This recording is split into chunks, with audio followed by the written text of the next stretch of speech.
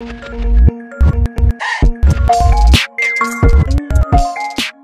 and gentlemen, boys and girls, I am Ugly Money Nietzsche, and welcome to yet another episode of the Ugly Money Podcast.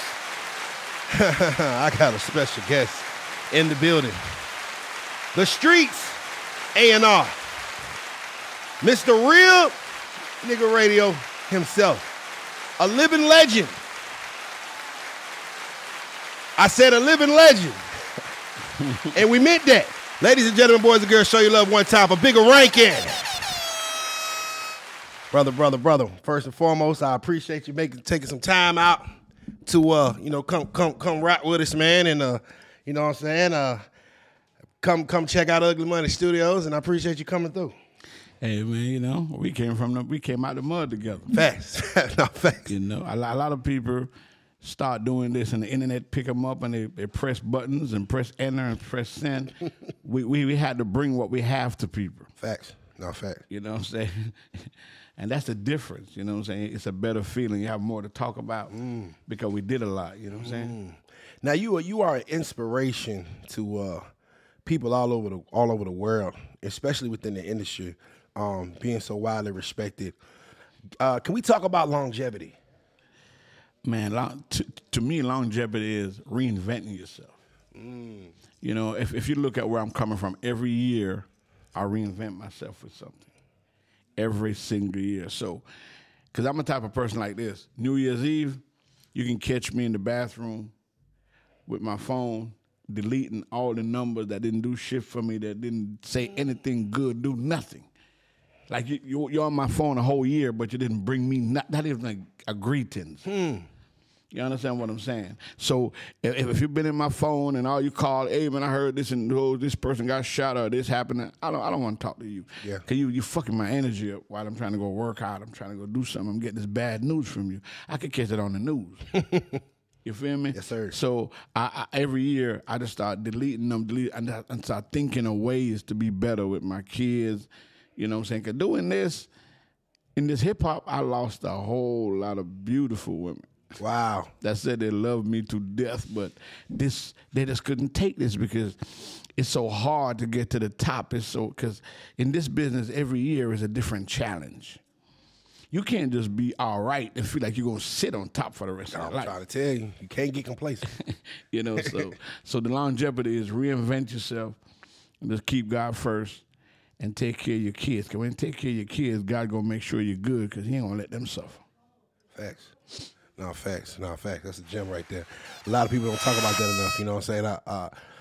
I never understood how people can hang out with guys that don't take care of the kids. It's just weird to me. I'm like, you got this man that has a kid that is a part of him and a piece of him, and he doesn't want to take care of that or that child. Well, how the hell you expect him to take care of you?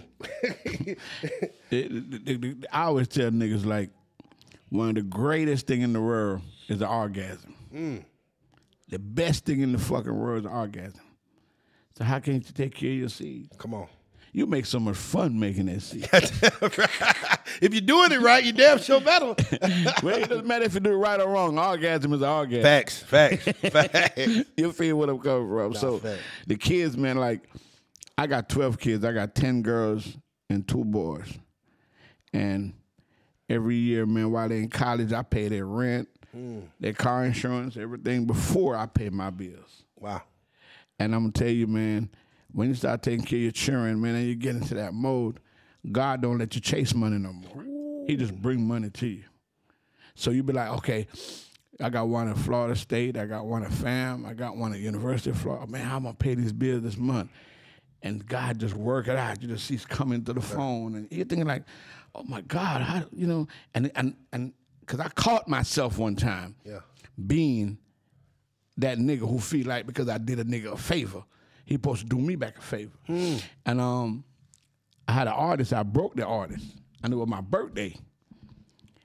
And he couldn't even come to my birthday, and I broke him from scratch. And I was just like, man, this is fucked up. And I got a life coach. Yeah. You know, back in the days, I went and got this life coach. He's an older dude. He's the dude that married me, too. An older dude. And we just started talking, and he said, well, Bigga, you really don't understand how blessed you is. How you worried about this man not coming to your birthday party? But your kids are in college, you got brand new cars, you're living good. He said, you get your blessing from God, not from man. How the hell you going to sit here and expect a man to bless you? A man can give you an offering, but a man cannot bless you, Bigga. And dog, I slept on that. And I woke up again, reinvent myself again. And I just feel like God put me here to help these young niggas to get out the street before the law trick them out the streets. It's always been my motto. It's always been my thing. And I put more niggas in the game than Phil Jackson. Facts. I know that's no cap. But at the same time, being real is giving without expecting nothing. So when you get it, you're surprised. Like, damn, nigga, did I deserve this? Like, this past Saturday, Christmas night, they honored me in Jacksonville, man. And of all the awards I ever got, I got like 50, 60 awards. Yeah. But of all the awards I got, to see the fans really that came out, like, just look at me in my eye and tell me they love me. Because I created a culture. You know, when I'm coming up, I'm doing 25, 3,000 people in the club, no artists, no nothing. Nobody ever seen nothing like that, man. Yeah. Of course, my documentary will be out later on this year, and they see it. Like, I was packing the club, just me, man. They used to call me the ghetto CNN, man. Come on, man. Martin Luther King Jr. When I do a block party, man, the whole city shut down. People get killed in my parking lot because I was so neutral being from Jamaica. I didn't choose no side. So I just turn up, and I shot everybody out. So when I'm doing a party, back in the days, if you owe somebody for a quarter key or 2 ounces or something, you're going to see me at my party because everybody coming. Your enemies coming, your friends coming, everybody coming. You feel me? So the foundation that I laid for this thing here, dog, I'm not saying can't nobody else do it because people do it every day. But I am very, very sincere about mine. If I love you, I love you. And I'm easily get hurt with music. You can hurt me just like a girl can break my heart. Yeah. That's how this music shit can break my heart. Wow. That's how passionate I am about this. Whatever you do and don't get paid for it and get up in the morning and do it again, that's called passion. Facts. You know? A lot of them times. I ain't doing this shit no more, man. I'm gonna get me a job. I'm sick of this shit. You get up in the morning trying to find how you can lose some more money. Yeah, that mean you love it. Come on, man. It's a passion, dog. God, because I always tell people, I would love to be a preacher, but I don't want to be appointed. I want to be anointed. Come on. Because if I'm appointed, I just have to think too much of what to do. Come on. Come on. But if I'm anointed, it's like what we do, we anointed to do this. So we can sit here, no script, no nothing, and people are like, how the hell they flowing? He not looking at no computer. Because everybody doing these things, they got their little list, and I'm going to ask him this and ask him that. No. I feel like if you're my friend and you passed away, God forbid that might happen, and they said, Bigga, I want you to speak for him. I shouldn't have nothing written down. Nigga, you're my friend. How the hell am I going to be like, well, no, man. You just come off the top. You just come off the top because that's love. You know what I'm saying? Just come off the top and give it to him blood raw like it is. You feel me? You know, I said, man, that nigga owed me some money, but still I miss him. I still love you, boy. You gonna get it some other time, though. Hey, Bigga, talk to me about you know, I've been in the industry for a little bit myself, and you know, and navigating my way through, you know, relationships and the power of them, and I've seen that a relationship seems like it's worth more than money. Oh my God, come on, man. Dog, I could go anywhere in the United States and just go up in the DJ booth and grab the microphone, and the DJ will say nothing. Certain people, hey man, what you doing? Don't touch this. I could go anywhere, man, because I've always been good to people. You feel me? And people don't understand like the relationship. And I tell people all the time about this business, about this. Cause my mom always tell me, if you have good manners, it could take you around the world. Yeah. You got bad attitude and bad manners, you only go halfway. And half the bitches want to kill you.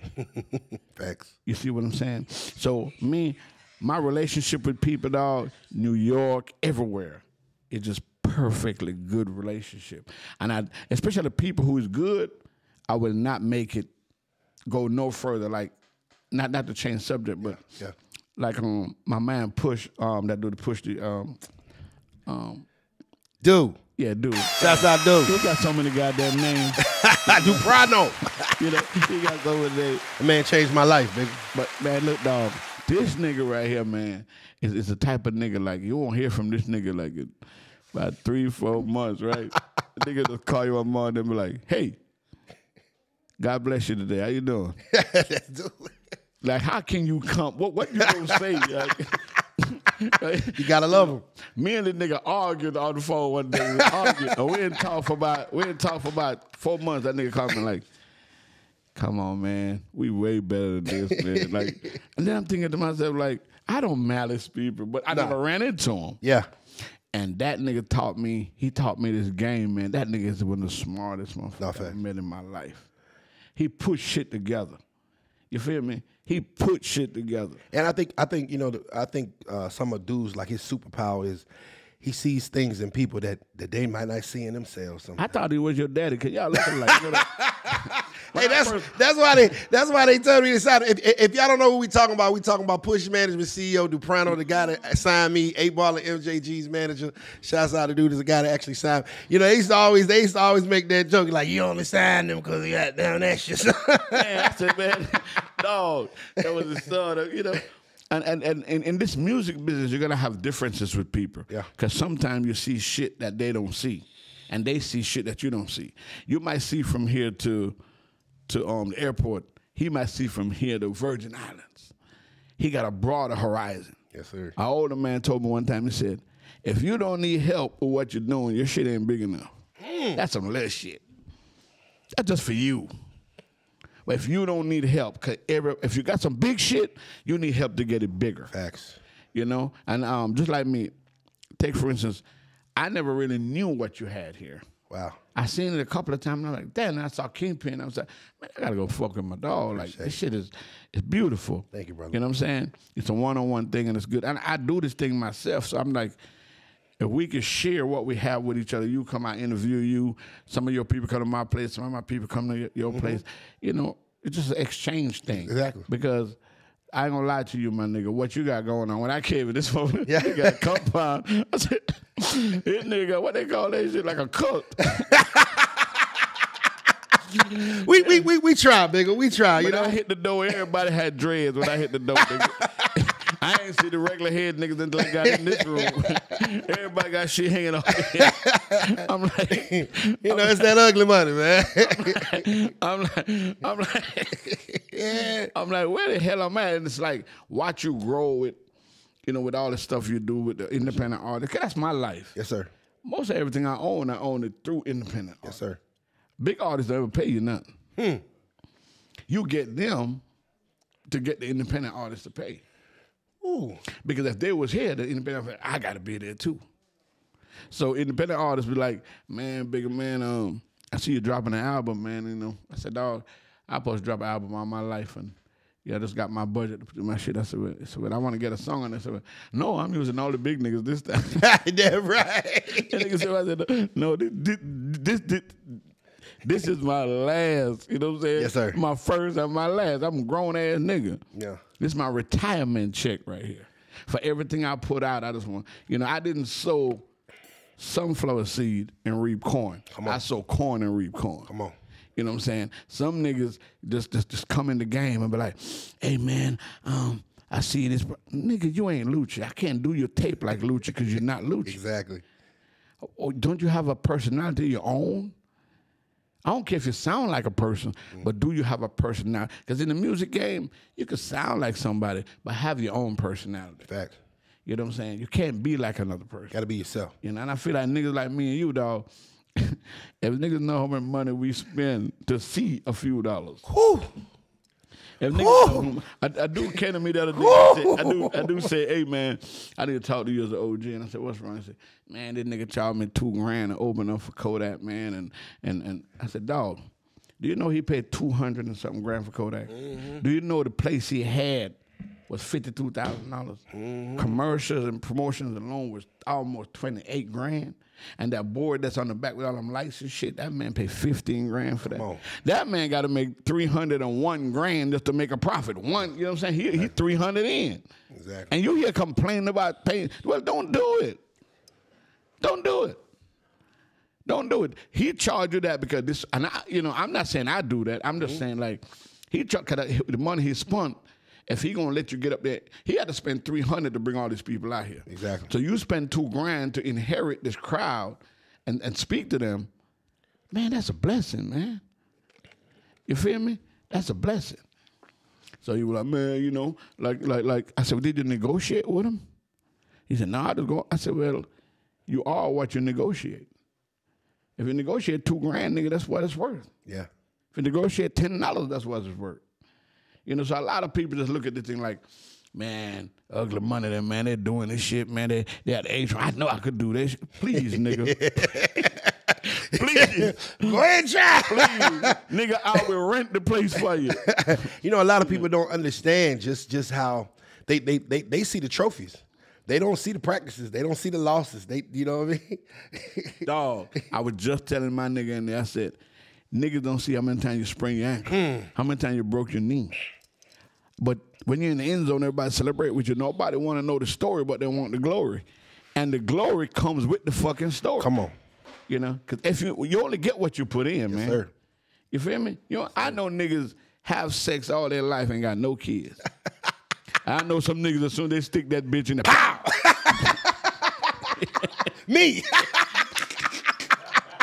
If she look at this wood, she get knocked off. I'm telling you, I'm fertile as hell, man. Hey, you kiss a motherfucker. She gone. She got twins. You see, so people don't know, man. You got to get in this shit. You got to get in your own mode. You know what I'm saying? Because like I said, back in the days, we had to go get it. Now it's all about popularity. Yes, sir. And you're popular, nigga, you can get some traction. Every popular motherfucker got some traction, nigga. Mm-hmm. We out here working all our life. I nigga get on YouTube and start testing some little toys and shit. Exactly. This nigga got $5 million. Exactly. It's crazy. What the fuck I'm doing wrong? But that just ain't yours. God put us all here and he give all of us our little thing to do. Yes, sir. And as long as we do it and praise him for it and thank him for it, man, we going to be successful. Because I tell a nigga, if I do this until I'm 65 and I'm broke, I'm going to write a book called The Life of a Successful Failure. And at the end of the book, I'm going to say, just don't do what I do. That's if I get some money then. Come on, man. But I'm not going to give up. Facts. No, facts.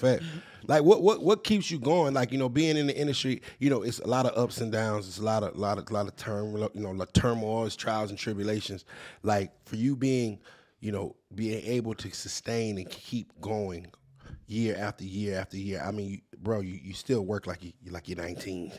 You know what I mean? Definitely. What keeps me going, man, is I don't sit down and conversate about people.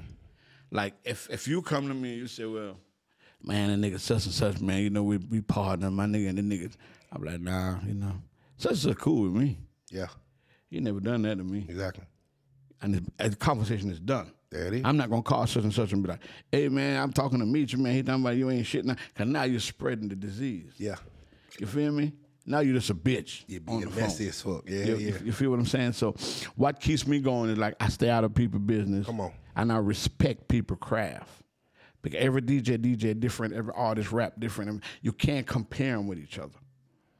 You just got to deal with that person, with that personality. And if the person ain't got no work ethics, take your time and leave them.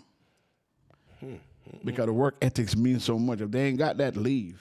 Because if I tell you, hey, man, you got to go to meet you, man, 5 o'clock in the morning, man, and go on and get this interview. Damn, man, okay, bye. Yeah. If I got to push you to go do something to make you better, you kiss my ass, nigga. I do that with my kids. I ain't gonna do it with no nigga. I've always harped on talent and work ethic, and hard work beats talent when talent don't work hard.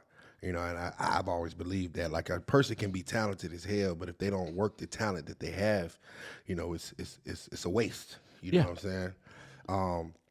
Now, I always wonder, can you see, like Lucci, when you started working with Lucci, did you know that he was a star day one, or is that something that developed? Man, let me tell you, some artists you can. Let me tell you why I know Lucci was a star. I went in the room, and nigga had about 20 niggas in the studio with him, just sitting everywhere.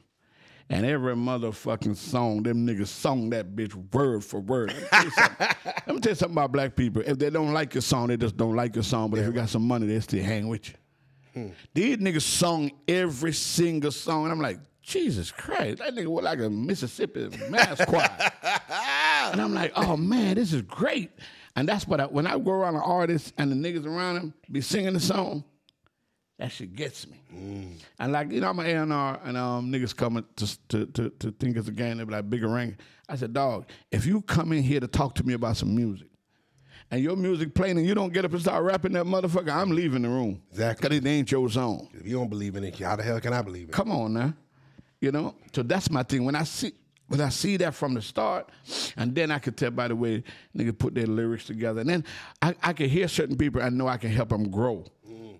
Because if niggas been in Augusta all their life, I never go nowhere. How he gonna rap about is what he know. But you take him to New York, to Miami, start doing some shit that you can hear the lyrics change a little bit. You know what I'm saying? Sometimes you can't force a person to rap about something they ain't never seen or never been with. You know what I'm saying? So that's how I can tell. I can tell by the way the people around them rap their song. And I could tell how artists just want to record. I'm like, even though you got some artists record a lot, some bullshit. Totally. But at least he got that ethic, that work ethics. You can change what's going on. So that's how I see. I can see it in the artists by how their peers around them act and how they really, really want it. You feel me? Because some of them feel like, get me a hit, get me some chains, get me a Hellcat. I think they actually hit me in my DM and said, look, man, I want you to sign me. I don't want no money. I want like 20 G's and a Hellcat. I'm like, that's a lot of fucking money. Like he doing you a favor. Yeah, you know what I'm saying? You know, but you know, I ain't gonna hurt nobody's feelings, you know what I'm saying? I always tell them, you know, the chicken ain't baked yet. Put it back in the oven, just keep putting little water on it and whatever, and it get right. You know what I'm saying? What artist had to grow on you? Ralo. Yeah. Like when I met Ralo, I broke Boosie. I broke Boosie and Webby in South Florida, South Florida. So, like, Boosie had that voice, but Ralo had to grow on me. But the thing about Ralo, when I met Ralo and I heard him, I said, okay, I got to get used to his voice. But when you meet this nigga, dog. Great person. Solid, ain't he? Man, when you meet this nigga, dog, this nigga got every quality that you want a friend to have. Ralo would never miss a birthday, an anniversary. No, man, I didn't know this nigga know my anniversary, nigga. Man, I just called and say happy anniversary. So when that nigga called me and said, my album dropping, man, I got the Reza Sean and Mozzie on the song, I need to do the intro, I almost broke my leg.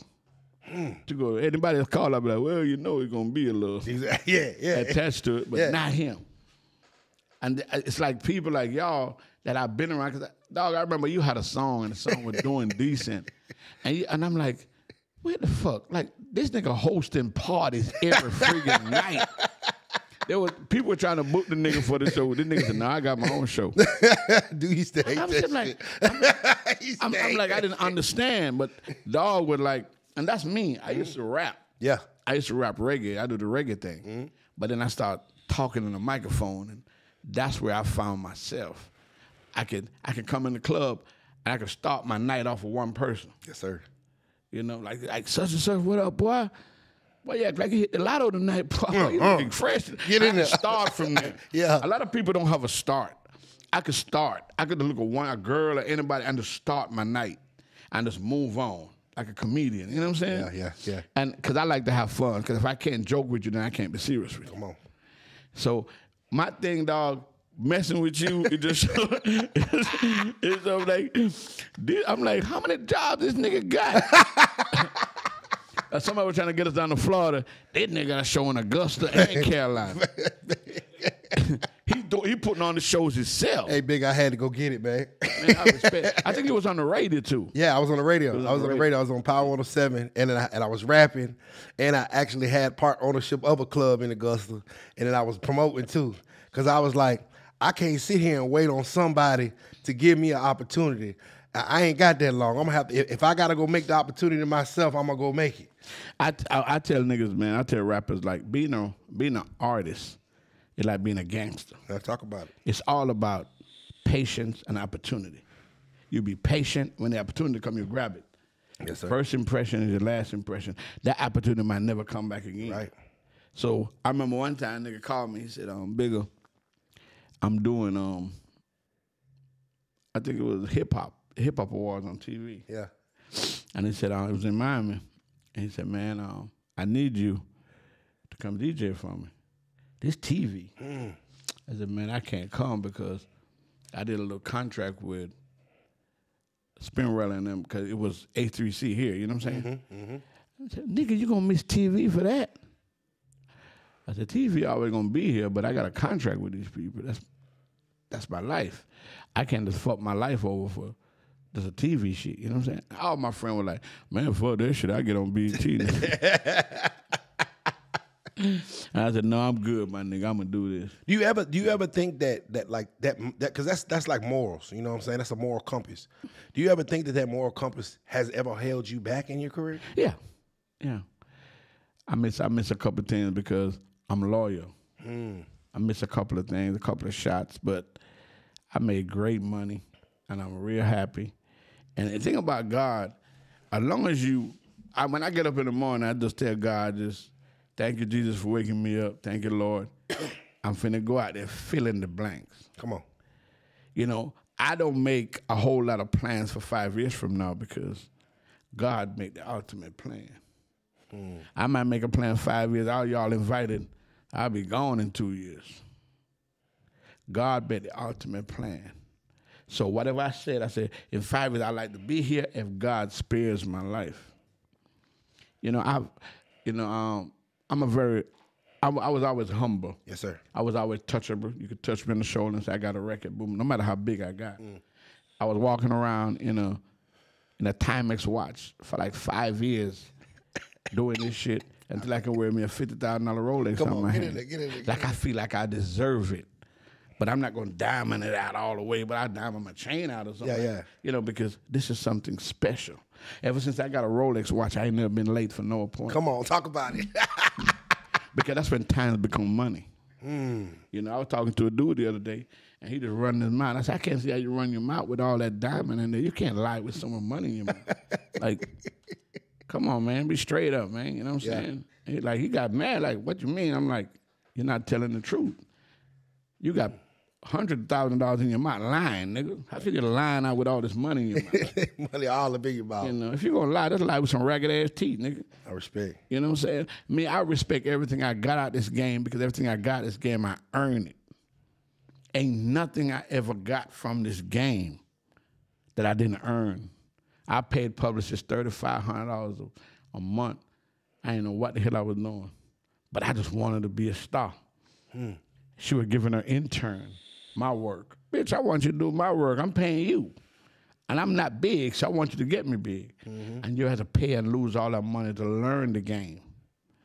And to learn this game, man, because you got the rap game and you got the rap business. Come on. The rap game gonna have you spinning your wheels like a goddamn boom, boom, boom, boom all day long. Yeah. But the rap business? Yes, sir. Nigga, come on, nigga. I had to become an A&R to learn about the shortcuts. The shortcuts. You know what I'm saying? Learn about the cheat code. They do exist. You know, but you have to spend money and get in the game to get that. It's a fraternity. You know? So for me to sit down and give you all the game I paid to learn, sometimes I feel like I'm just giving away my talent. Come on. Something that took you years and years to learn. Somebody just wants you to just walk up to them and give it all to them. Man, you a DJ, man. I said, you a cook, bitch. Come cook for me then. You a chef. Come to my house and cook for me for free then, nigga. Hell no. Free too expensive. Oh, come on, man. That's my word. Yeah, Got no value on it. It's free. That's a phrase that DJ such and such first put me on. I got a feeling that you might have put it on him or whatever. And that's, listen, I use it every day. Free is too expensive. Can nigga all the time, a man, just do me a favor. Like, what favor? Or what, you know what? Now, sometimes you can get a favor, but you can't just get the whole shebang. You know what I'm saying? And a lot of people don't understand. You can go out there and you buy the rims and all this shit and all this, buy these hoes and throw all the money and everything, but you can't spend nothing on your career. I'm supposed to be responsible for the broke part of your career. Hell no. I want to fuck with you while you spending some money. Yeah.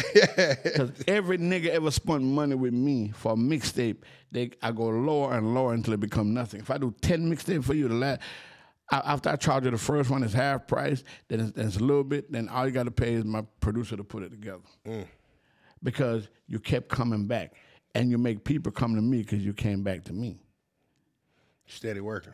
You feel what I'm saying? Because to me, my nigga, no one makes it out of life alive. Nobody. So all we can do is leave our legacy. You know what I'm saying? And our legacy is what we do. I want people to talk about me years after I'm gone. Years after I'm gone. And my BMI, my sound exchange, all that shit gonna be coming to my kids, my grandkids, way after I'm gone. Yeah, when the Kingpin came over here, he pulled up your streaming numbers, sir. They were hold on, let me give a bomb. It was quite nice. I don't know too many rappers that's even doing them kind of numbers. You know what I mean? And you a DJ. Kingpin is one of those, I don't know, that's one of the best friends I ever had in my life. Sir. And I met Kingpin 23 years ago. Wow. And Kingpin came in the room and said, I want to work for you. I'm listening to Real Nigga Radio. I want to work for you. I had an office in Jacksonville. And I said, I got a couple girls working for me, a couple DJs and stuff. Kingpin went out and promote and put some stuff together and came for his check. And I said, let's go in the other room. I said, I want you to be my partner. You the only nigga I ever met work harder than me. Yes, he works. And my nigga, for everything I ever been through in life, that man had been by my side. I even had a relationship where I was breaking up and Kingpin come in the room and save the relationship. Kingpin is like a fucking Mr. Miyagi. Shouts out Kingpin, man. And for years, man, we ate together. It was time when we didn't know when our rent was gonna pay it, and we just Kingpin get on the phone, boom, boom, boom, boom, boom, and everything was good. And he's been like my brother, not my best friend, but my brother for life. My brother. I think we all need that. You know, I think we all need, those couple of solid individuals that's willing to go, through the bad times and the good time. I can remember me and Such at level 2 when I first got to Atlanta trying to figure it out. And we made $600. And we was happy because we had $600. And he got $300 and I got $300. And we was in there like happy as hell that we made $300 a piece that night. And to see, me and my brother just grow and continue to grow together, you know what I'm saying? Well, we might be splitting something with a couple more zeros on it. If it definitely feel good, you know what I'm saying? And I believe you keep those people around you. You know what I'm saying? You keep them people for the long, because they don't come around often. When you get one that's solid, that really is loyal and stay down with you, you better take them with you. Man, a good business partner. Man, I came here and I was the vice president of CTE. And I met Stickerbush, DJ Stickerbush. Okay, yeah. Me and Stickerbush been friends over 18 years. We never had a fallout. We never hung up on each other. We never said nothing bad, but we always just been real close and trapping from the basement, real nigga. We do everything together, man. Sir. Our studio, everything, our podcast, everything. And we never had a problem. You really don't find people that you never had a problem because he's a man of God. You know what I'm saying? Let me tell you what Stickerbush did to me. When I came here, I was a Nebraska college football fan. I love Nebraska. I grew up loving Nebraska. This man made me an Alabama fan. And they serious about that. Oh my God. They serious about it. Hey, listen. And when I became an Alabama fan, it's like I made some more family. Yes, sir. They serious about it. Them people don't play about They that. don't play about man. the college football. You know what I'm saying? Such to tell you, we went to where we was at. We was in the city. What's the name of the town that what's the name? We went to Dreamland Barbecue in what's the name of the town that Alabama's at? In Tuscaloosa? Tuscaloosa, yes sir. We went to Dreamland Barbecue in Tuscaloosa. I'll never forget. We on tour and we just stopping between our stops and we walk in there and the Alabama game is on. And as soon as you walk in there, Roll Tide! Roll Tide. And I remember we were sitting there eating, and Alabama scored. And I seen a young black brother look like he was, a street nigga, hug this 67-year-old white man like he was his brother. Yeah. And it was amazing to me at how sports, brought them together. Barrier. There's no barrier in it. It's crazy, man. Yeah, that was amazing. I'm like, now normally I'm pretty sure that white man would walk the other side of the street. You know what I'm saying? If he saw this kid or whatever. But the fact that they both was Roll Tide fans, they both, you know what I'm saying, it united them. And you know what? I think music does that with people too. Oh yeah, definitely. I remember I was at a college one time at a college concert, and I was the first time I seen 21 Savage. And he had a song called "Nigga Ain't Something About Nigga," and all the white kids was like, "Niggas ain't." And I said, "This is the only time they get away with it." Yes, sir. Music. Yes, sir. It's the only time you can get away with it. It make them feel like they're a part of it, but they don't gotta go there. Yeah, you know, but because they just singing the lyrics. Yes, sir. Yes, sir. You singing it too. Yeah. So they feel like, we with the gang shit, but we ain't really gotta go to the east side to the gang shit. You know what I mean? And that's the dope thing about music. I think it just brings us together, especially when it's good. You know what I mean? Like it just brings us together. Now, like. Let's go back to Lucci, man, because first and foremost, free Lucci. I can just remember him breaking as an artist, and I know you've broken tons of artists, but I can just remember you. It seemed like you had a hands-on, relationship with Lucci and those early records with the patience and things of that nature. Like, talk to me about like building that brand and pushing this kid to the point where he becomes a superstar. Well, the thing about Lucci, I've done intros for other guys before. But when they shot the video and put it out, they just kept me on the mixtape. On the mixtape sites, they never put me on the DSPs and stuff like that. Lucci put me on the DSPs. Wow. Shot the video with me. I was a big part of everything. As a DJ, to see your name in the casting thing, and this when you come, your dressing room is right here. Like, I never used to that. I host big arena shows and got my little room. You know what that is. I'm a DJ, but in that part, and then doing the reason I love Lucci, because I'm a DJ. When I talk and I stop and talk. When you're doing it in a video, it got to be like a melody. You got to move. And he taught me how to do that. And then when I got on stage, when he got on tour, and we got on stage, and I was very nervous because I rock big crowds. Yeah. But when I got up there to see, and then when I opened my mouth and the people start repeating every word, I'm like, oh my God. It's like I get chills, you know what I'm saying? Yes, sir. And he'll just look at me and he'll just hug me. But I love you, Unc. Every single time me and Lucci got on stage, I don't care what he going through with it, he'll hug me when we do a song and say, I love you, Unc. I appreciate you, Unc. When I talk to him on the phone, I'm like, I love you, young nigga. Like, I love you back. You know what I'm saying? Sir. And he listens to me because I have no ulterior motives. You know what I'm saying? We're both eating off the records, but I love him as a person. A lot of people, he going through his little thing because in life, a lot of people go through obstacles. It's when you come back is what you do. And he going to be free in a minute because he really, he's an innocent dude. You know what I'm saying? And sometimes, people might say this and say that. I said, y'all don't know this guy. The guy love his children. Yes, sir. Love his family. Take good care of his kids. You know what I'm saying? He have no problems when it comes to his children. And that's big for me. And his daddy's a Jamaican, too. And me and him is real cool, too. You know what I'm saying?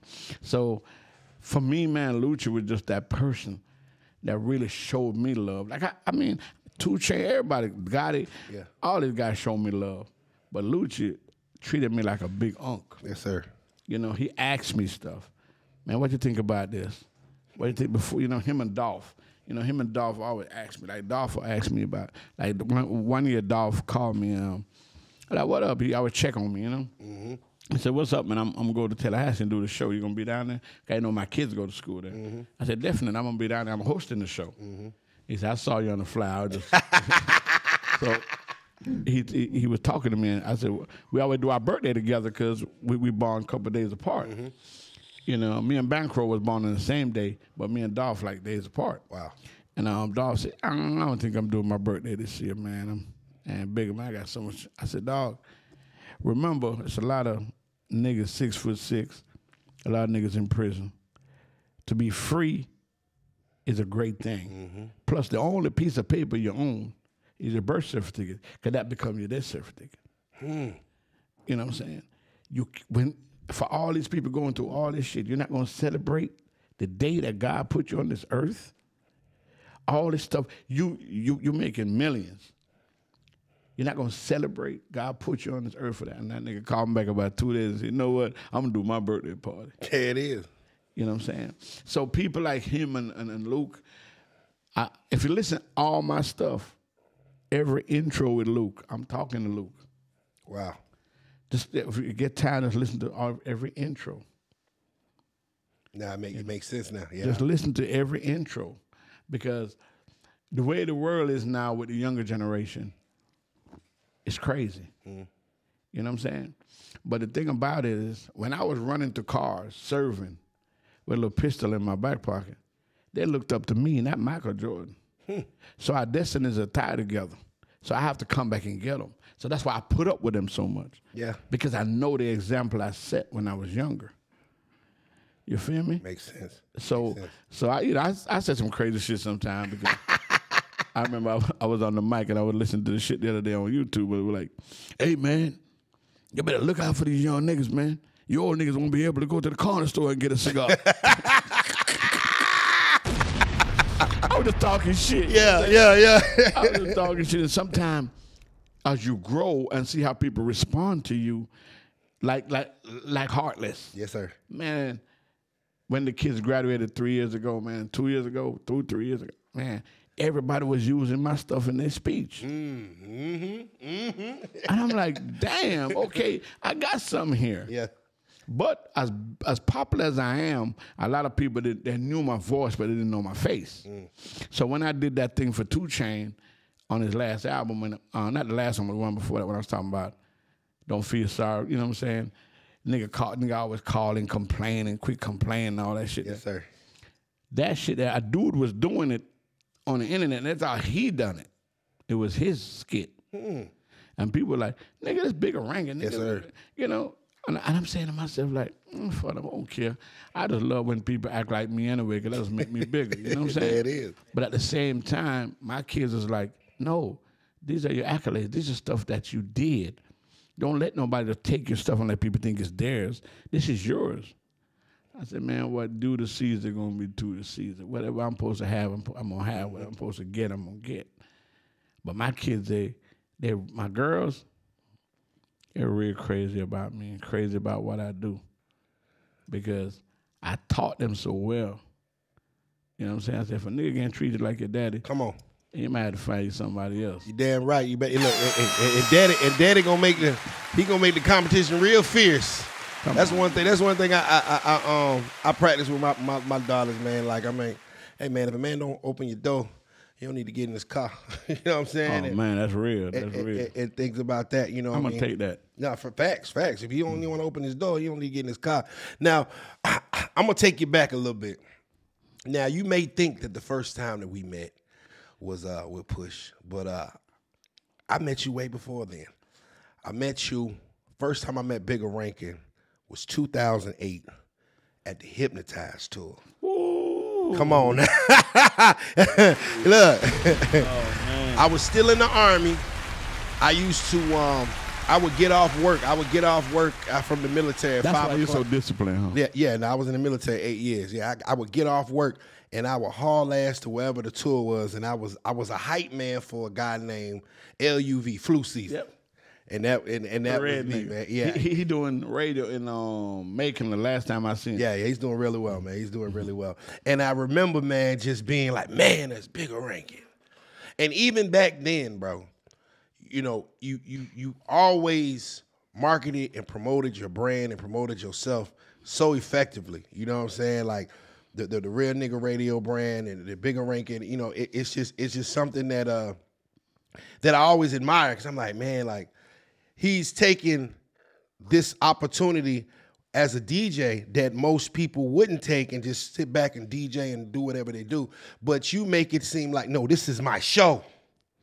Oh, definitely. You feel what I'm saying? And I think that's something that a lot of DJs can learn from. It's just like, nah, bro, you're not back there pushing the button, bro. You controlling this whole thing.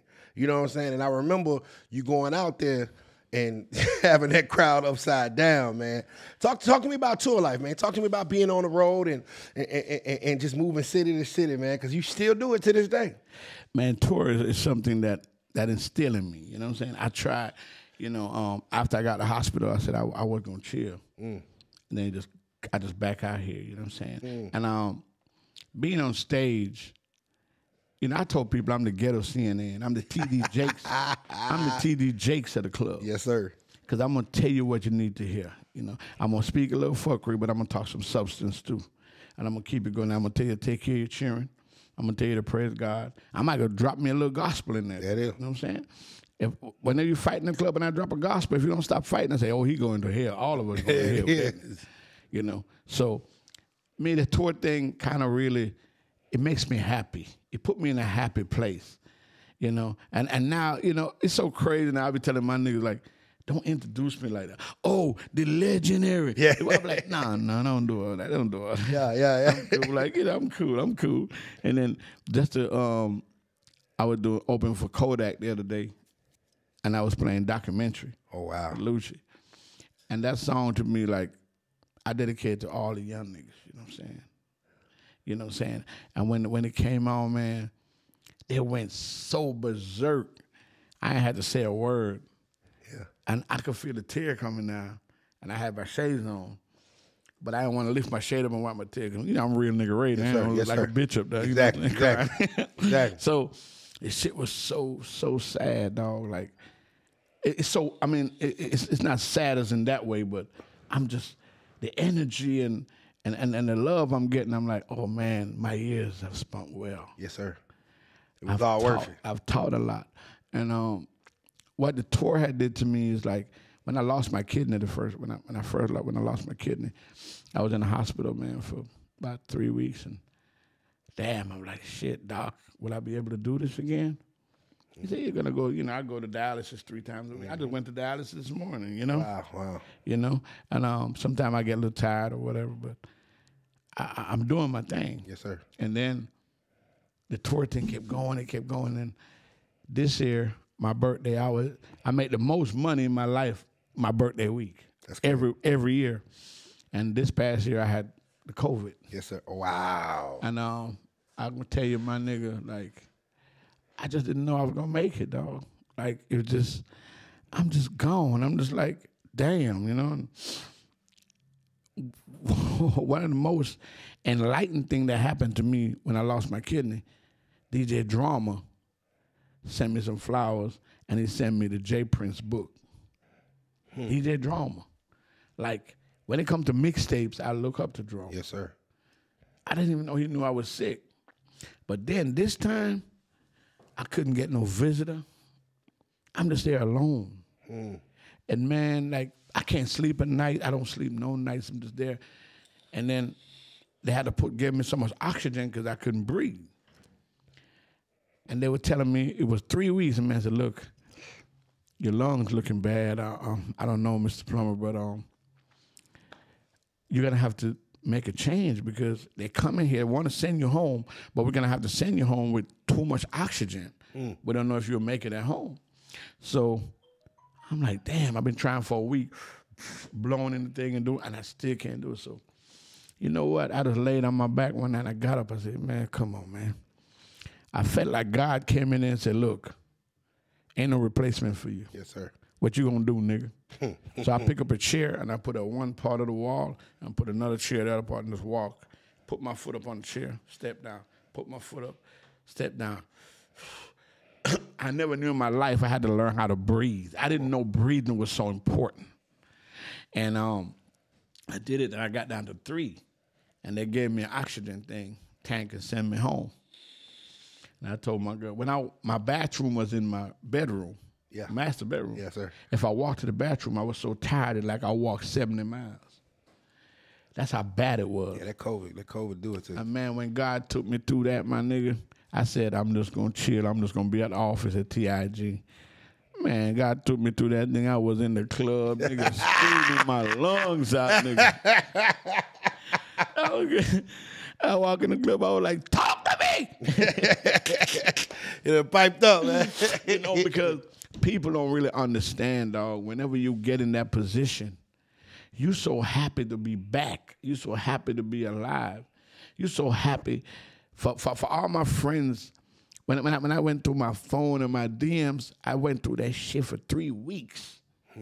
Niggas just, man, I'm just praying for you. I'm just whatever. Because you never know how much people care about you until you get in that position. Exactly. So what that did, it made me change a lot more towards people and hear them out. Not to be busy for them. Because you could be gone tomorrow.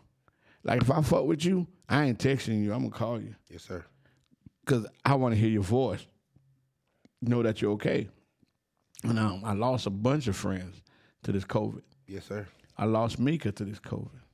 R.I.P. Uncle Mika, man. And Mika, Mika was such a treasure that sometimes, God touched you with certain people in your life for like a little period, or like a season, She was with me for 10 years. And just gone. I just couldn't process Mika not being there. Every flight I catch, Mika don't go to sleep until I land in that area. Every party I do, Mika don't go to sleep until I come out the club and she know I'm safe. You know what I'm saying? Having a woman manager emotionally attached to you, you know what I'm saying? And I ain't gonna lie, boss. I think about this shit all the time, and I'm really, sometimes I be trying to think the reasons for stuff. Yes, sir. Because I lost a son before. I be trying to think the reasons. And I was watching T.D. Jakes the other day, and T.D. Jakes said, you know something, I wonder why COVID here. I wonder what they're trying to teach us about COVID. And he said, he was watching the TV and he saw a man, and man was like, yeah, man, I want to go to church, and these churches ain't even open. Years ago, you was home watching football. You ain't give a damn about them. Exactly. But now, yes, sir. You mad talking about you can't go to church. Now you ready to turn to the Lord. You feel what I'm saying? Yes, sir. So, like I said, this COVID thing has taught us a whole lot. Taught us how to hustle. We did that. Taught us how to keep going. You know what I'm saying? If COVID didn't taught you how to hustle, you ain't got to hustle. Yeah, if you ain't make no money in COVID, you ain't no hustle. You ain't got no hustling. And that's one thing I loved about, given we lost a lot. But one thing that I did, I think one positive thing is COVID made the hustlers hustle. And you could see the difference between people that could get it on their own and figure it out and adapt to change. And a lot of people, a lot of things that people that were comfortable where they were, they fell. You feel what I'm saying? Because hip hop is like this. You got to do hip hop because you love it, and it comes with the hustle. But if you hustle hip hop gonna hustle you. Anybody come and hustle hip hop just for the check, he gonna hustle the shit out of you. Yeah, you're gonna get 1 or 2 checks, and then they're gonna get all the checks. It's like gambling. You go to the dog track, you're gonna win the first 2 times, but after that. like I was telling my partner, whenever you go in a dice game and you see a nigga on the floor on his knees and roll his sleeve up and start naming the dice like, name him. He deep. He deep in it. Yes, sir. Folkestone, Georgia. You gotta be deep in it. You gotta love this shit, man. You know what I'm saying? Because sometimes you might not get paid for years and years at a time, and something gotta keep you going.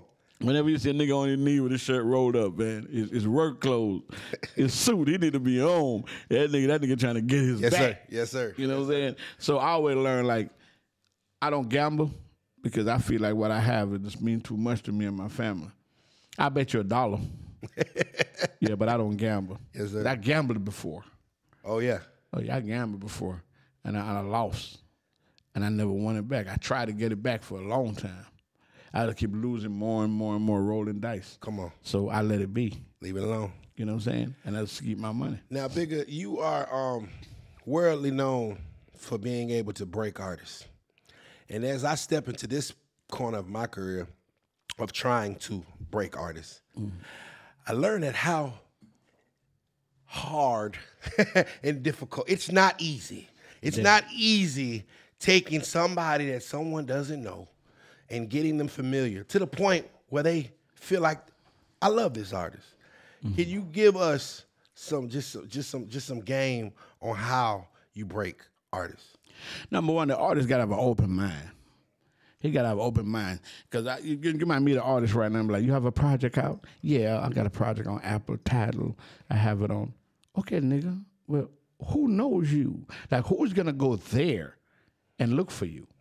Why aren't your shit on the regular live mixtapes where the free stuff where people can go at least taste, at least sample your shit and see how it is before they eat it? You know what I'm saying? So I want artists to have an open mind. I tell artists, like, you gotta look at a lot of man, I'm a street nigga, my nigga. I ain't with this Instagram shit, my nigga. Well, I say you're not into the rap game, nigga. You damn sure right.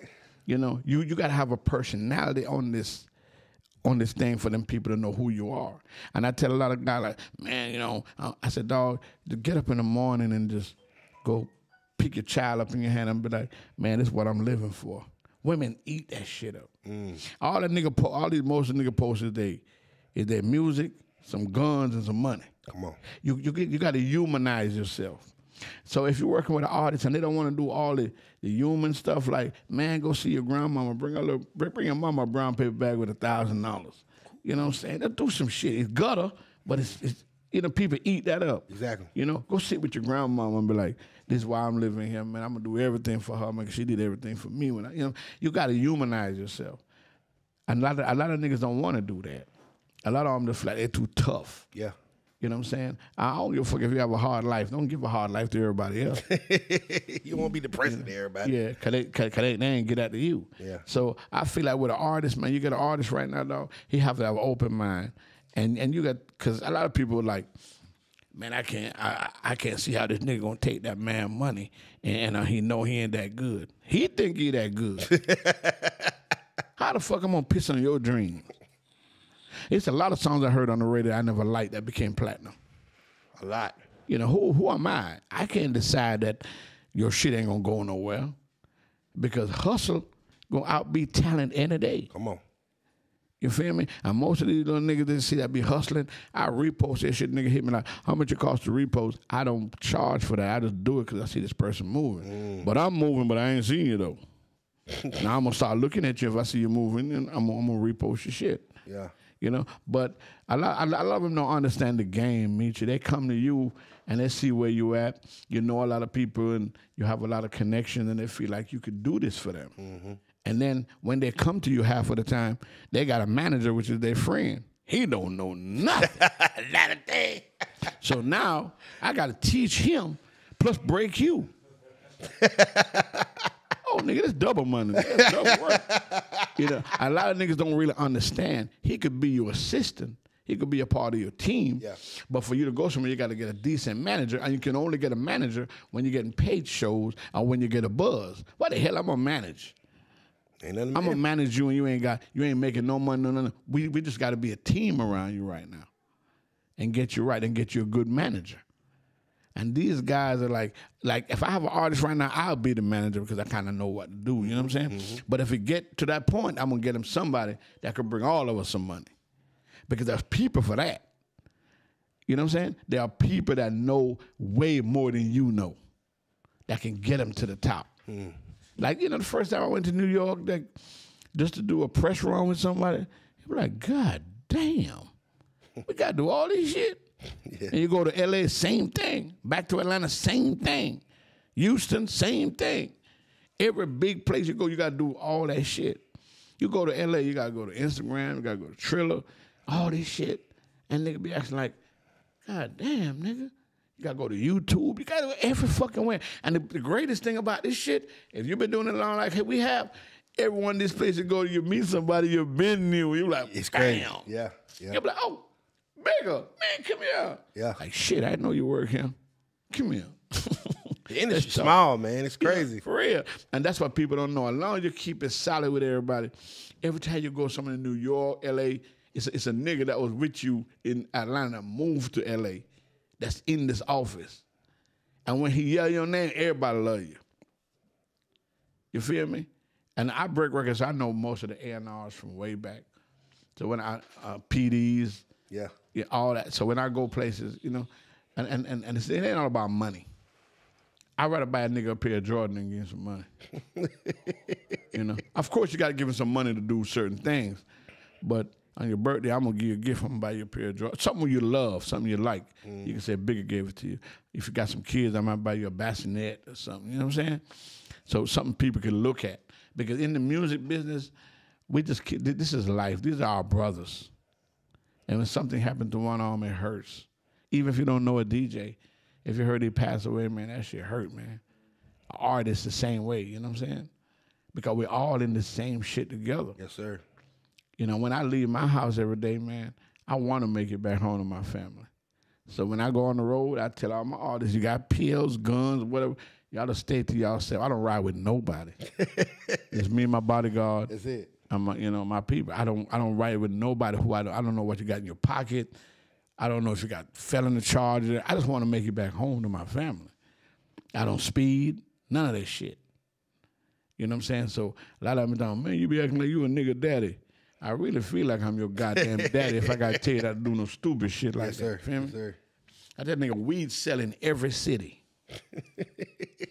Pills selling every fucking city. You ain't got to tow that shit with you. What, yours better than theirs or something? No, nigga. Just go in and grab you a little something when you get there. Don't ride dirty because you know this is a job. I tell you, hip-hop is like this. You got to work 8 hours a day to pay your rent, your car notes, all that shit, sometimes 10 hours. You got to give hip-hop. If you're going to do this for money, you got to give it 8 hours a day.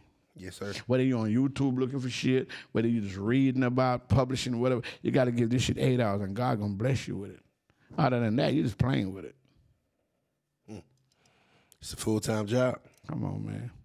It's a full-time It's job. one of the best podcasts I ever did. You know that? I appreciate it. I appreciate it, Bigga. That mean a lot, man. Because a lot of people don't understand. Like on my podcast, we talk a lot, a long time, but we just take the real good parts and put them together. Sometimes people don't know. When you're on a podcast, you talk a lot, then you choose all the best things and put them together, so it'll be good. Because sometimes you'll be like, damn, I wish we'd have said this, but we wasn't there long Yes, enough. sir. You know what I'm saying? So I really appreciate I it. appreciate you. Appreciate you, Bigga. Real talk. Now, we recently lost a brother in music ourselves, you know what I'm saying? RP Young Dolph. Just real quick, we ain't got to harp on too much, you know what I'm saying? Talk to me about your relationship with Dolph and what kind of person he was. Man, I met Dolph at a IHOP.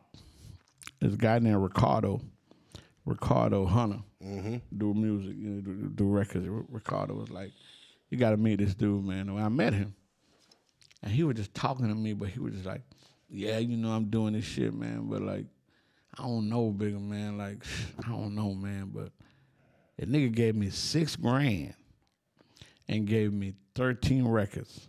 I had the records for 3.5 months because he was supposed to come or we meet down here in Atlanta and do the tape. He wanted to be there. If you see the intro that I post on my thing, for our first tape, and he was going through something, but he didn't tell me. So I did the intro and just been sitting waiting. When he came, he said, man, you know, I got some problems. I had some money, got caught with some bread, and I had to go through this shit. You know what I'm saying? And I changed the intro. And the intro was so fucking crucial, man. He went nuts. I said, oh, my God, man, we finna kill this shit. And we just became real cool. Then I started taking him on the road, and he pulled Wisdom Tooth out. He had a towel over his head. I got the video. He couldn't even talk when we go to the meet and greets. I talk for him. You know what I'm saying? And he told me, he said, Bigga, I got to get this. I ain't going to let you waste your time with me, man. Facts. I got to do it. So I always believed in him, and I see how he treat people. So I had a song one time with Cool America, and I had him feature on the song. We had to shoot the video. He was with his family that was going overseas. I think it was the Bahamas or somewhere. And he came to Atlanta, and the guy got there to shoot the thing late, and their flight was leaving at 8:30, and he let them flew and stayed with me and shot the video. Wow. He said, "I'm not gonna leave you, man. I'm not ever gonna leave you. I'm gonna be here." And the other day when I went to his memorial, just sitting in there, man, and I was just looking. I still can't believe it. Dolph called me all the time just to check on Q Money. He loved Q Money. Wow. You know, and he was just a guy. He loved his kids, loved his family. He helped a lot of people. A lot of people didn't notice until he died how much people he helped. And I just hope people can look at this and learn from it. You know, and I never played diss records because I always say I won't play a song that gotta be the soundtrack to another nigga funeral. Come on. I don't play this record. None of my DJs play this record, and I beg them not to. You know what I'm saying? Cause this record, if you can spend this much time to do with this record, I feel like you can spend that time to make a hit. Yeah, you could. And you can get your feelings out on a record and still not dissing a certain people. Yes, you know what I'm saying? So I love Gotti. Me and Gotti go deep. When it comes to that Memphis artist, yeah, he was on the Hypnotize tour. Yeah, I broke a lot on. You know, I remember I brought Gotti to Florida, and we sit down and put his shit together. You know what I'm saying? And make it happen. You know what I'm saying? And I love him. I love him to death. But like I said, people ask me like, man, what you think about Gotti and Dolph beef and all this stuff? And I would tell them like, I'm from Jacksonville. Homegrown beef, you can't come from out of state and make it right because you don't know what happened.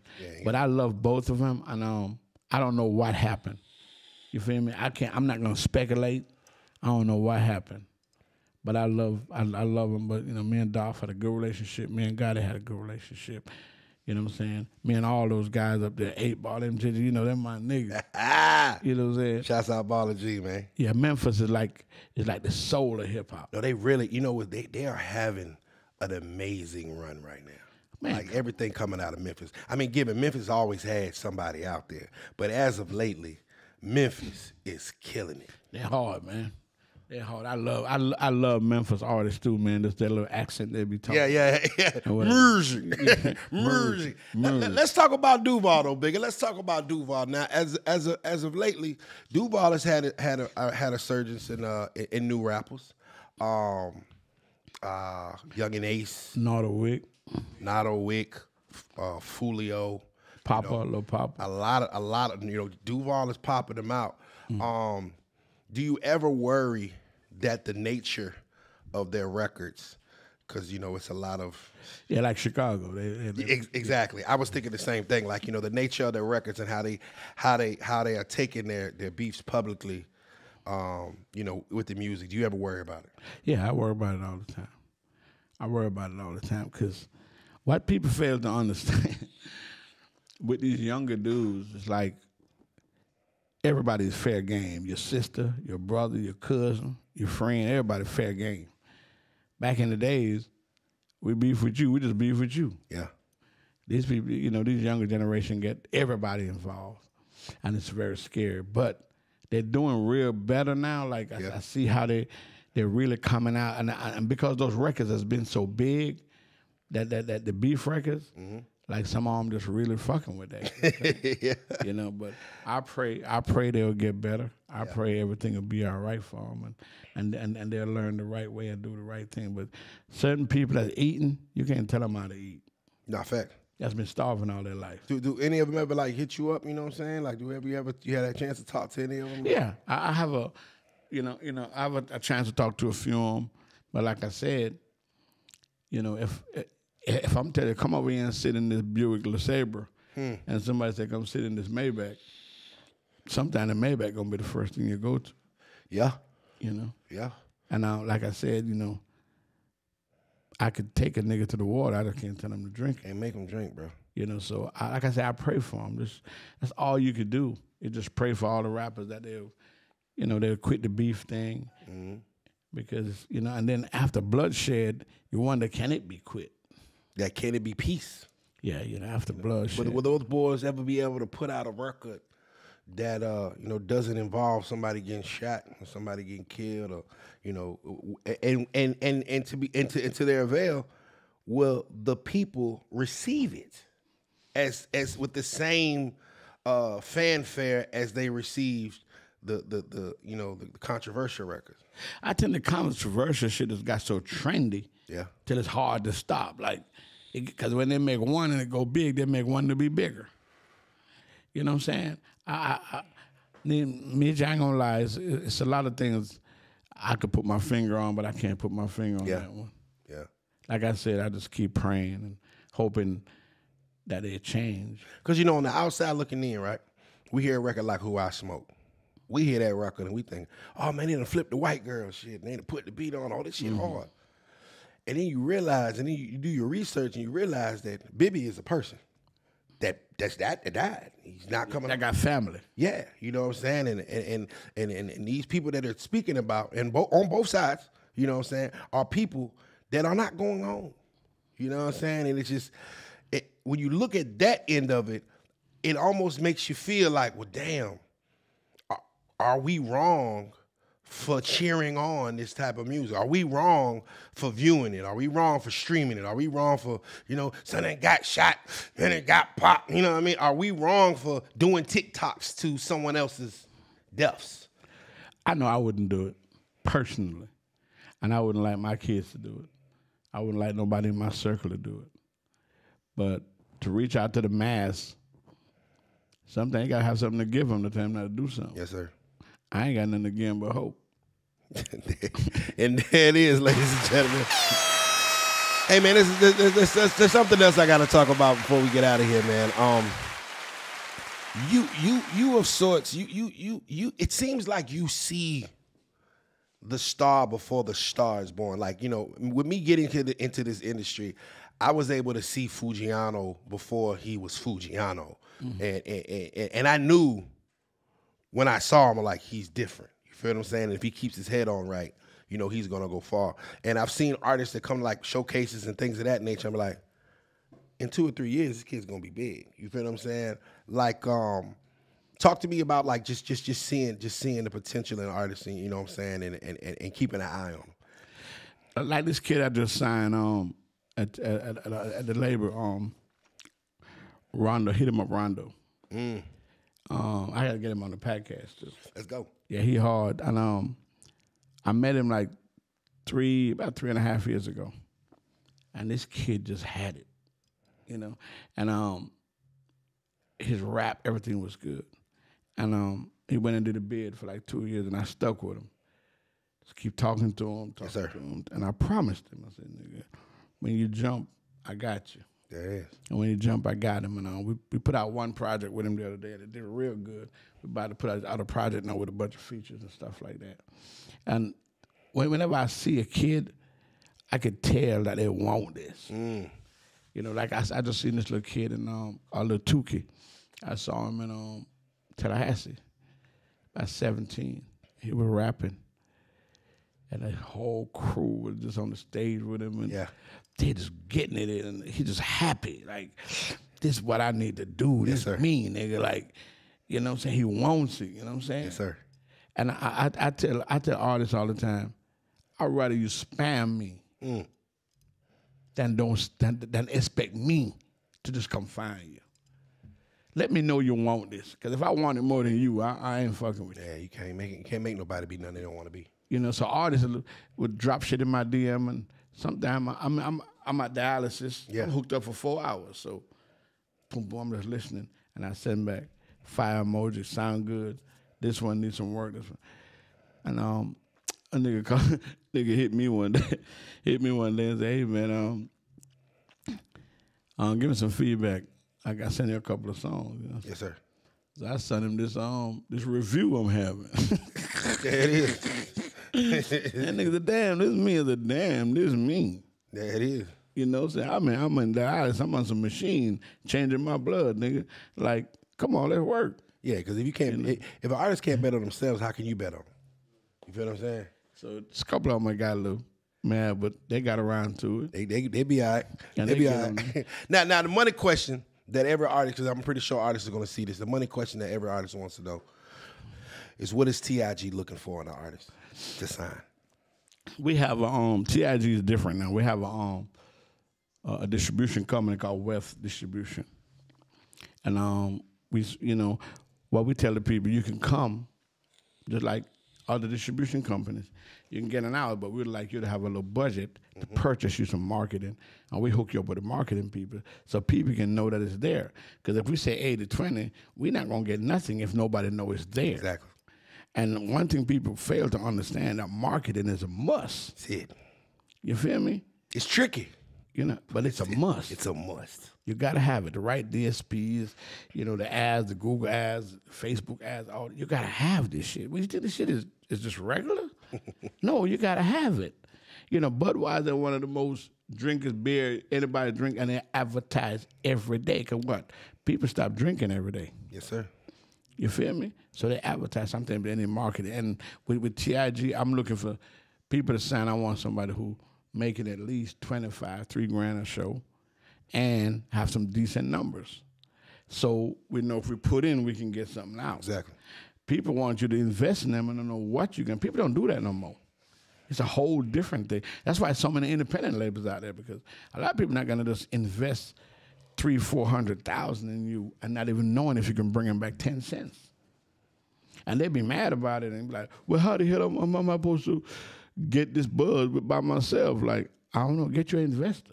Yeah. If you're good enough, somebody invest in you. Exactly. You know? That's where the talent come into play. That I talent. be feeling bad, too. I be feeling bad for them because they're asking legitimate questions. And I'm getting them a legitimate answer.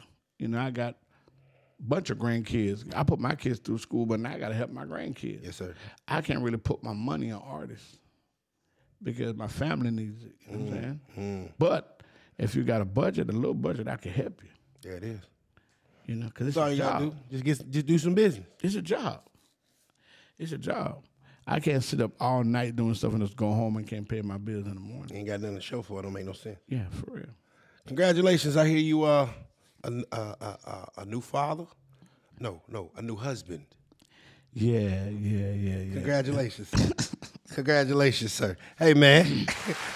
Bigga still out here winning, y'all. Hey. Congratulations, sir.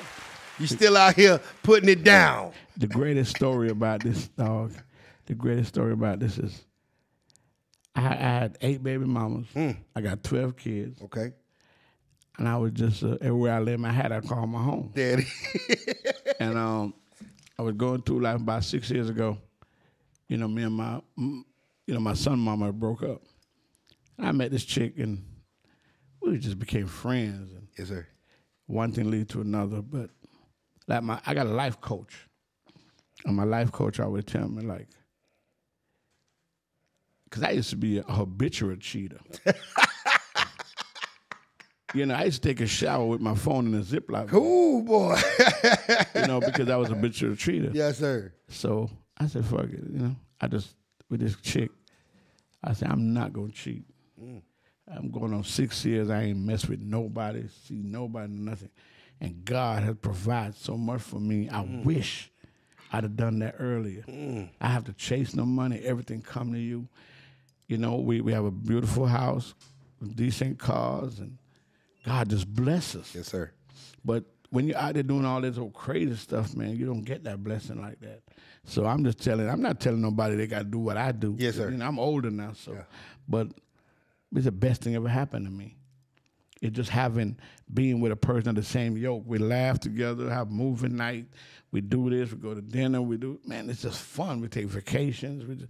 It's just fun, other than paying 2-3 rents, 2-3 cell phone bills, buying bags. Like, bitch, your birthday again? Damn.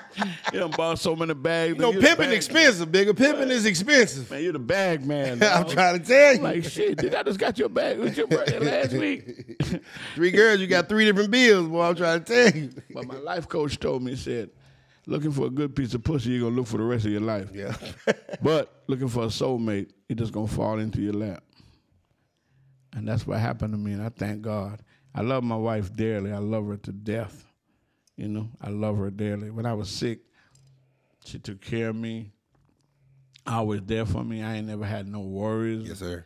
You know, and people need that in their life.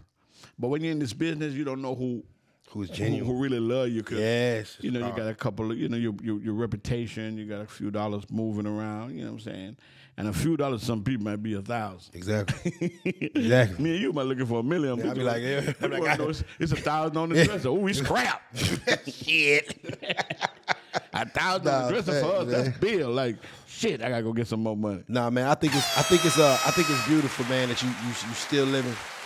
You still living your best life, sir. You know what I'm saying? I do. And it's, you know, I think you're a testament to the fact of the matter is that, like, you never too old to go after it. You never too old. Never. You know, and I hate to see people lose sight of their dreams or quit, or, you know what I'm saying? But, like, you know, you definitely are a testament to that. It's like, man, look, as long as you still got breath in your lungs, man, you can go do it. Man, I tell people, man, this music shit was meant for me. It was made for me because I'm not a carpenter. I can't build a house. I'm not a computer operator. I'm not that smart. I can't be a porn star because I come too fast. You know, I would have to loop it. Come on. It's the realness for me, baby. I'm going to tell you like the TIS is, my nigga. You know what I'm saying? It's a lot of shit I can't do, but I know one thing I could do. I could mold that motherfucking crowd. Yeah, it is. And I know I could talk to people and let them look me in my eyes and know I'm very serious and sincere about what I'm saying. You know, because if I say I love you, I love you. It's two things in the world. The two biggest words is I love you and I'm sorry. I'm sorry is a greater word if you mean it. It take a lot to say sorry. Come on, man. If you mean it, it's a greater word. It take a lot to say sorry. That love shit, I tell everybody I love them. My niggas, everybody. You know what I'm saying? But I'm sorry, it's a deep word. And a lot of niggas do not apologize. And that's why they laugh at it. Me, I feel for every nigga that went through the hood, through the trap, through whatever. Nigga, y'all need to go see some therapy. Yeah. Go get some therapy. That shit is good for you. Go tell somebody some shit that you won't tell nobody else. Niggas all be going through all this shit, man. Therapy, man. Niggas don't do that, but nigga, you need some therapy, man. Just go talk to somebody. We a lot of us, especially young black men, we have PTSD just from living life.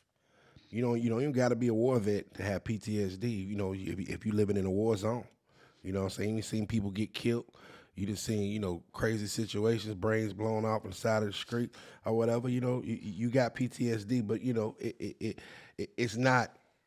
For us, they expect us not to have any emotion. They expect us, you know, not to have any lashbacks from the things that we've seen and things that we've endured. And, you know, and black men, we're supposed to be just strong. Yeah. And sometimes I just think that it's important to help, you know, to check in on your mental health. It's important. You got to, man. You got to. Look at that old boy that walked off the football field. Come on. Shouts out AB, man. Man, Bigga, man, we could be here all day, man. I thoroughly appreciate you, man. I've enjoyed this. We definitely got to do a part 2, man. We got to do this more often, brother. Man, thank you, man. And thanks, such man, for and my real cameraman over there. I've been putting in work. Yes, sir. I've been watching shots forever, man. Like just putting in work out late at night, and I'm looking at him. I said, at least I ain't the only one got to explain about my relationship. I'm trying. But I go, where you been? Oh, shot get to it. Shot done got smart. Shot bring wife to the set now. She be like, oh no, you get the camera too, babe. Hey, I was at a point when a girl was calling, where you at Waffle House? Why you got to stop at Waffle House? I made you something to eat. I didn't want to wake you up. I was just trying to be nice. Daddy. You want me to bring you some Waffle House? Yeah, bring me something to eat too. Oh, love, brother. Bigga, man, I appreciate you once again, man. You know, let these folks know where to follow you at, even though they already know, you know what I'm saying? Anything you got going on that you need to tell the world, please, by all means, do. Man, you can follow me at Bigga Rankin 00. It's everywhere. Same thing. Facebook, everything. And I got an album coming this year, my documentary, I swear to God. When y'all see my documentary, y'all gonna be like, he knew him? Like, it was a group in called Dirty. All them, I took them niggas through every Chitlin market, everything. You know what I'm saying?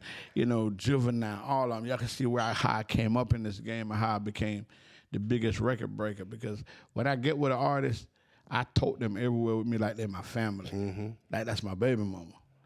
You know what I'm saying? And come on, nigga, get the car. I ain't gonna stop until they make it. If they're not gonna make it, then you won't see me just riding around with them because I tell a nigga, if you ain't got it, you just ain't got it. Yes, sir. You know what I'm saying? I don't give a fuck how much money you got. There it is. If you ain't got it, you just ain't got it. Hey, man, you can follow me at Ugly Money Nietzsche. That's Ugly Money, Niche. Remember, the bigger the dream, the bigger the risk, the bigger the payoff. This has been the Ugly Money Podcast with the legendary Bigga Rankin.